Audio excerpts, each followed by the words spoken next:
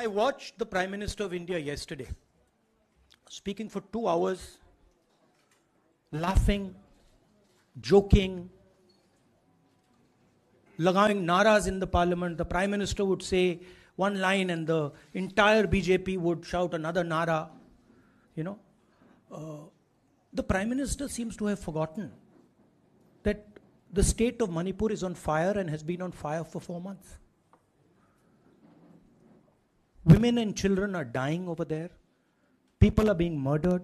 Women are being molested, are being raped. And the Prime Minister of India is sitting in the middle of the parliament, shamelessly laughing. This is not about Rahul Gandhi. This is not about the Congress party. This is not about the opposition. This is about India. It's about our country. A state has been decimated. It has been destroyed. It does not exist anymore. And it has happened because of the politics of the BJP.